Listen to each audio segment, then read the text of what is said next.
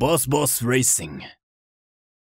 Hey everybody, this video is going to be outlining how I overlay my data from my AIM Solo 2DL over my GoPro footage and my in-car footage. A lot of you have been asking how I do that, and since I dropped my my overlay packs on my website, I decided maybe this is a good time to show you guys exactly the different ways that you can do this. There's the way that I do it, which is combining both the gauges overlay on top of my GoPro video, and I do this all in a program called DaVinci Resolve. I'm going to walk you guys through everything, so let's go. So this is DaVinci Resolve. This is a really good program that you could download for free.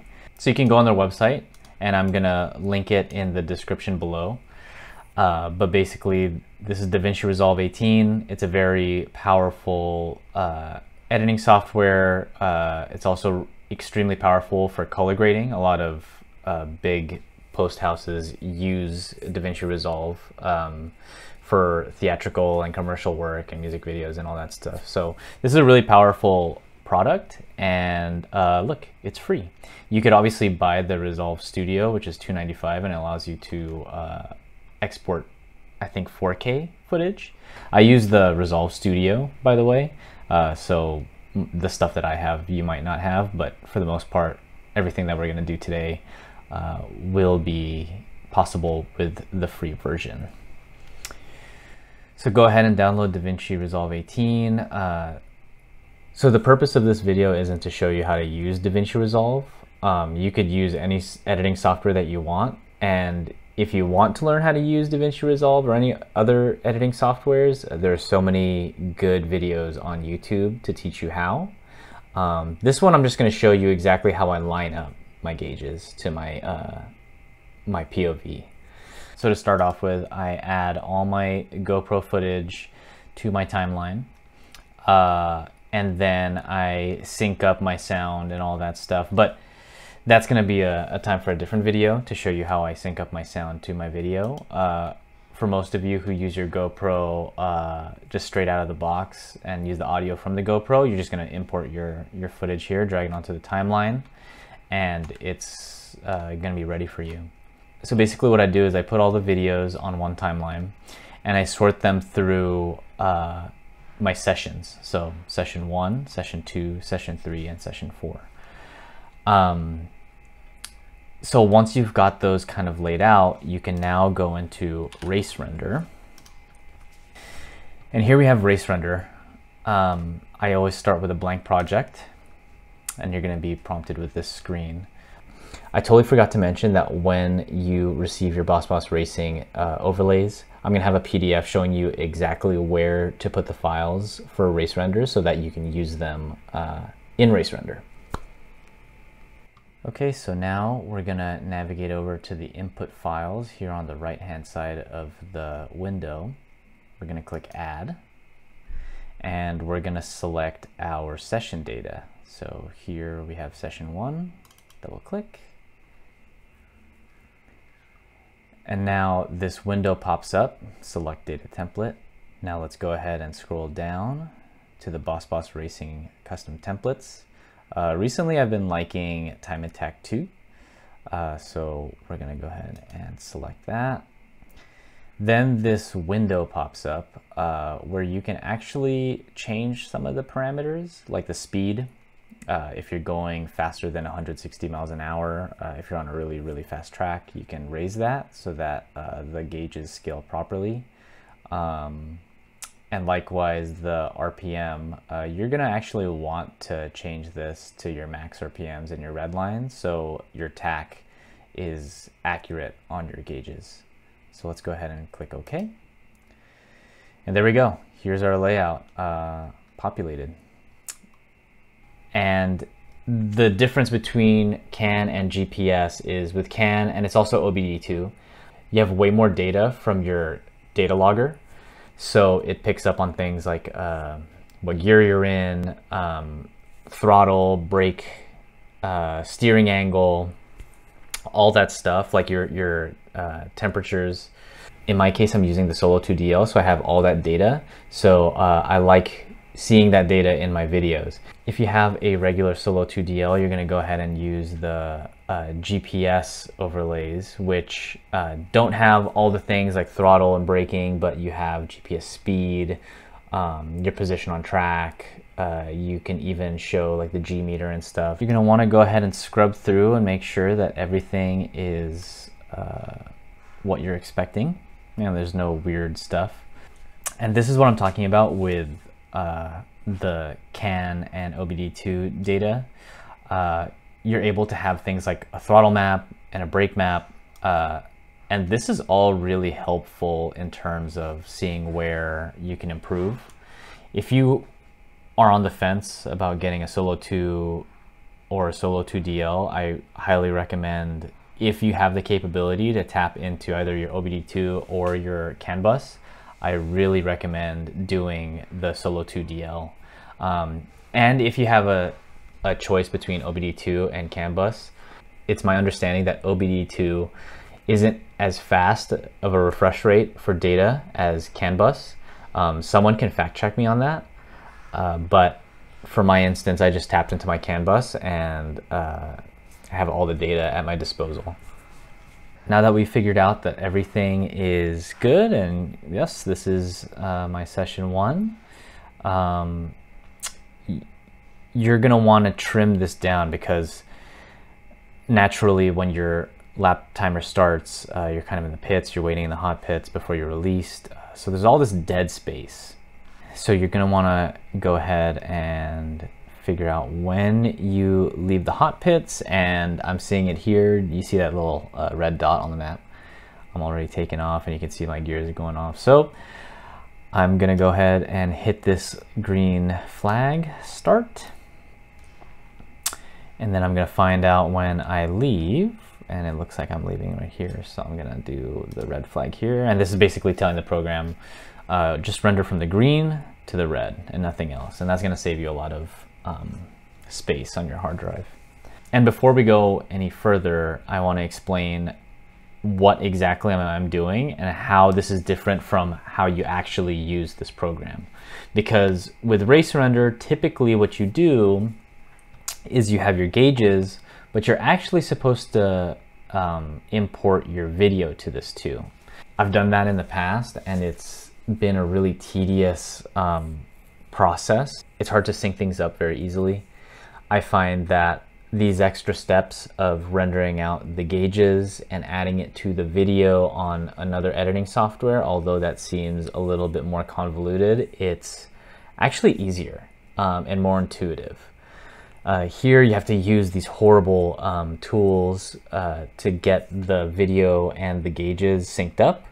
I will be attempting to do that for you guys, just in case there are some of you that want to use this cursed program. But yeah, for my use and what I'm used to, what we're gonna do is we're gonna export this as a video, literally this screen in 4K, because whether you're exporting in 4K or HD, the more pixels you have and you downsize, it becomes a little sharper, which is good for numbers. So we're gonna export this video with a black background, and we're gonna overlay it and use some tools on DaVinci so that it kind of shows, the black goes away and the video underneath shows through. So let's go ahead and export this. Now that we determined our beginning and our end points and all the data is good, we're gonna go to create video. Do you wanna save current project? That's up to you. Sometimes I don't, sometimes I do. For this case, we're gonna say no. And here, you're gonna have a bunch of output profiles. I just go for custom. You want it to be 16:9 widescreen. And for picture size and height, we're gonna go for 4K, 2160. Video frame rate, this kind of all depends on how you shot your GoPro. Some of you shoot 24 frames, some of you shoot 30 frames, 60 frames. If you're in Europe or Asia, maybe 50 frames or 25 frames, I would go with whatever your camera was recorded at. For my case, I shot 24 frames on my GoPro, so I'm going to select 24 frames. Audio channels, it doesn't really matter. We don't even have sound, so it doesn't really matter. We're going to select MPEG 4 H.264. Video bit rate, I think I kind of just like used whatever this was. If you want, yeah, go ahead and copy whatever I have. I'm just gonna put 60,000 for video bit rate, but also at the same time, you could just drag this sliding scale to maximum. That means picture scaling quality maximum. So it's gonna be the nicest quality. And we see here that there's a specific time span in project. It starts where we have it and ends where we had it.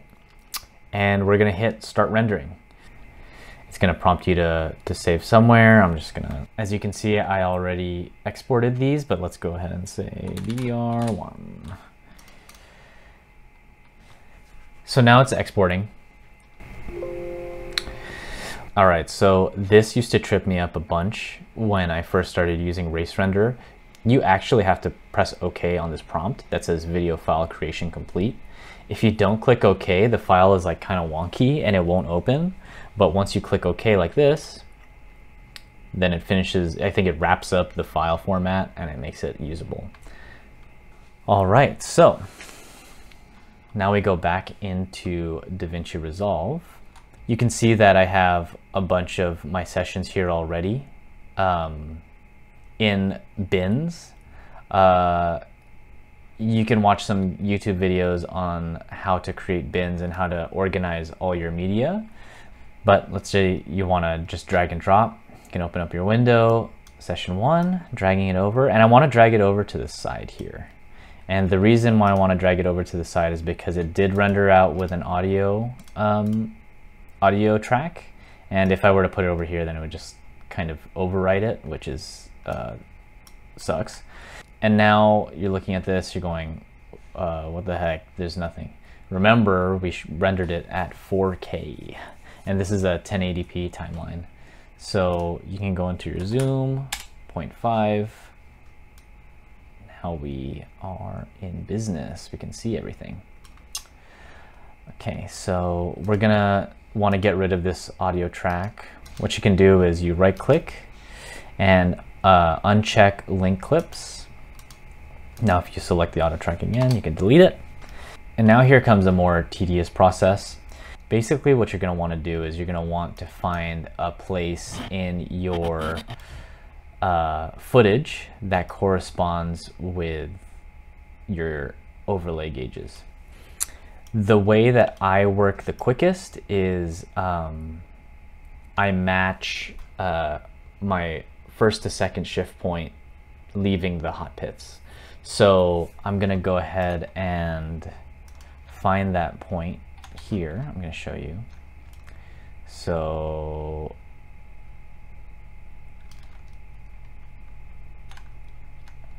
we're gonna go ahead and play this. And it looks like there it is. And you can use your arrows on your keyboard to go back. But first, second. I'm gonna go ahead and go to the frame where it drops into second. And on your keyboard, select your clip and hit M. And this makes like a marker that your timeline can kind of snap to. And now I'm gonna find the same on here, on my GoPro footage. So that looks to be like second.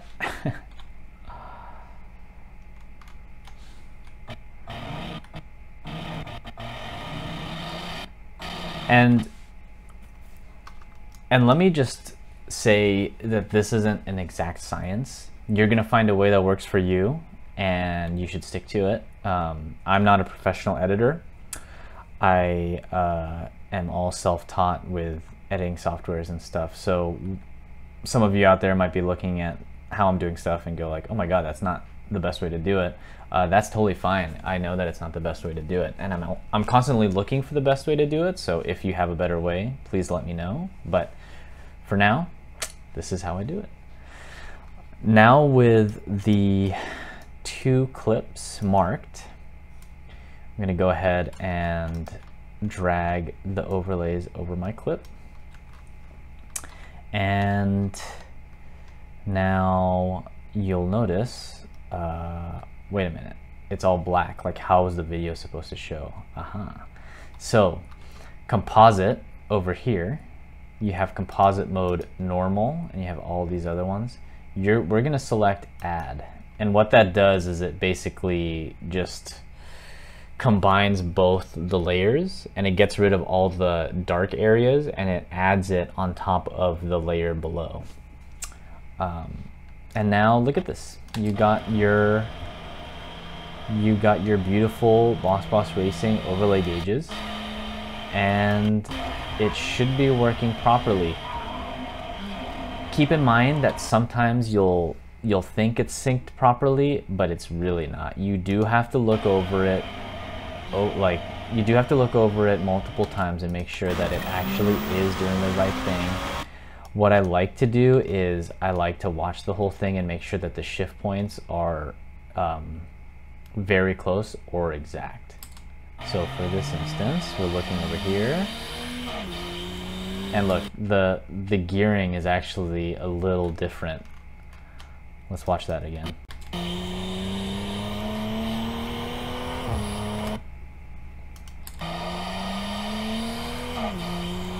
So it's like a few frames off. So this is where you're gonna actually have to like move around your gauges and stuff to make sure that they match. I'm not gonna show you how to do that exactly. You wanna move it a few frames to the left, a few frames to the right until you get it spot on, but that's basically how you sync everything. All right. And you can see that, so now that we overlaid our gauges, you can now export. So now that we have our gauges all set over our video, you can select, the portion that you want to export. Of course, we have all 4 of our sessions here, so you're gonna have to do it to each and every one of these. And this is how I sync everything in DaVinci Resolve. Now we're gonna do RaceRender, which is such a pain, but just go through the pain with me. All right, so we're back in RaceRender. I pretty much have the same window that we had open when we exported, but let's just go ahead and get this video in here. So same thing, we have all of our gauges, we have our session data. All right, so let's go ahead and add our video. We're gonna go here to add. Let's go to where I have this saved, and boom, our video is now on RaceRender. And you can see that the gauges are here, and we don't have to do all that stuff on DaVinci Resolve. But the real pain comes from syncing your video and your gauges here.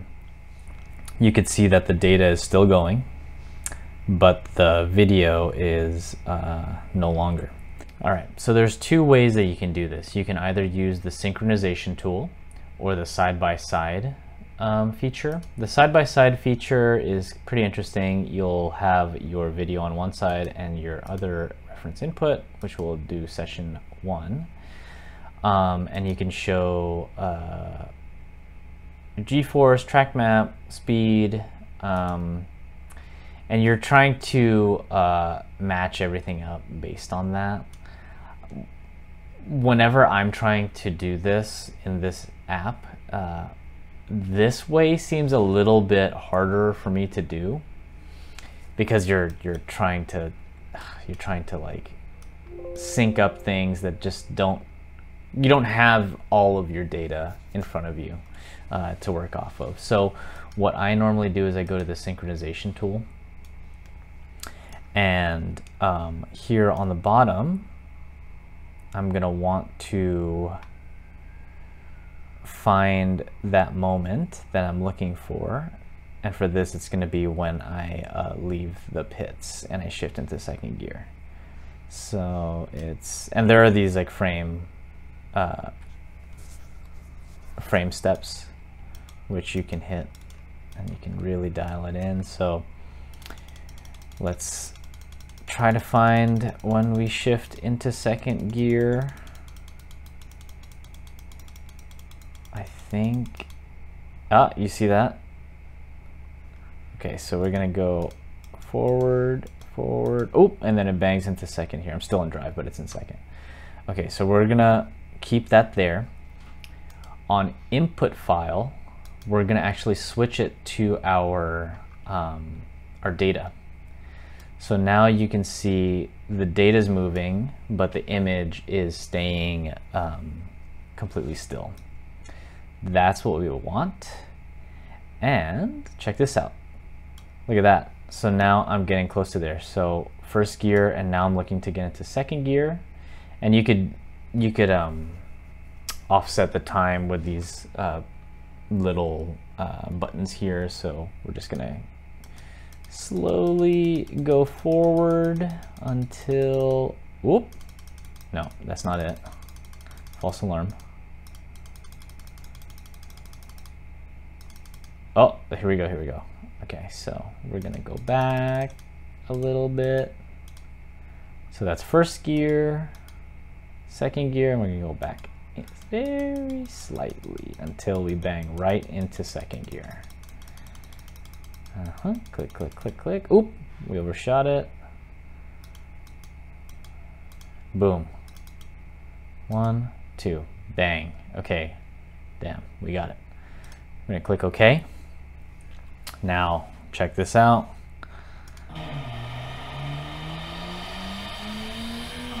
Boom, it's synced. Great. Honestly, that wasn't as bad as I remember it being. The only reason I don't do this way is because I do manipulate the image and I color grade it in DaVinci Resolve. And to do that, I'm gonna have to manipulate the image and bring it into here and then sync it. And it sounds crazy, but it's easier the way I do it through DaVinci Resolve. But a lot of you are not gonna need to do that, and this might be the simplest way. So yeah, wow, I thought that was gonna be way harder than it was supposed to be, but it's perfect. Look at that. The data's doing what it's supposed to do. Well, I guess that wraps it up. I showed you two ways. I showed you my crazy way where I export the gauges only and I overlay it onto my video in DaVinci Resolve, and I showed you how to do it all in RaceRender, which isn't bad. It's not as bad as I thought it would be. And all these gauges are available on our web store at bossboss.racing. When you buy the gauges, it's going to come with a CAN bus OBD2 version and a GPS version for those of you who either have a regular Solo 2 or are just using the telemetry from your GoPro. I'm going to consistently be updating the gauges and the overlays with new designs and arrangements. And if there's a specific one that you're looking for, please let me know, DM me or comment in this video below. I'm gonna do my best to make this as easy for you guys to get the best looking overlays possible, because the stock ones on RaceRender are not it. And these specific overlays right now, they're tailored to me. This is what I wanna see. But obviously I want to make stuff that you guys want and you guys want to see. So please let me know what it is that you want, what type of features, what type of overlay, and where to position things. And I'm definitely going to implement that with designs moving forward. That being said, these are gonna roll out slowly. I'm gonna have 16:9 overlays. I'm gonna try to make another video how to do the 9:16 vertical for IG and TikTok. Those are a little bit weirder to do because RaceRender doesn't really have that capability, so you're actually gonna have to use DaVinci for those. I'm really excited to see everybody with better gauges on their videos. Just how I made the Boss Vision mounts to create better POV videos on track for everybody. I'm trying to make this so that our gauges all look good. And again, let me know what you want to see. Let me know if stuff's not working for you, if you wish something was a little better, or if you want a certain feature. Let me know and I'll do my best to accommodate everybody. And thank you again for your support with Boss Racing. I'm a privateer. I don't think anybody is surprised by that fact. I fund my time attack seasons out of my own pocket, and I don't have any monetary sponsors yet. If you want to sponsor me, please let me know, because tires are expensive, parts are expensive. But these little products are a way for me to fund this really expensive thing called motorsports. So you guys buying the products and stuff, that really means a lot to me. It allows me to keep doing what I'm doing currently, and I love it, and I love racing. But really, you guys are helping me out a ton by supporting this channel, the products, Boss Racing in general. So thank you again, and I'll see you on the next one.